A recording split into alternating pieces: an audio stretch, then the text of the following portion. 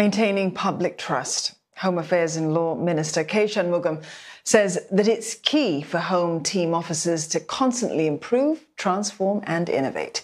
The remarks come at a ceremony recognising around 900 officers for their contributions in keeping Singapore safe. Our work as Home Team officers depends on public trust. That is key as to whether the Home Team can effectively do its work. I have spoken in the past about how a minority try and delegitimize our agencies.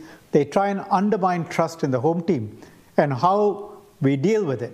So far, we have dealt with it successfully.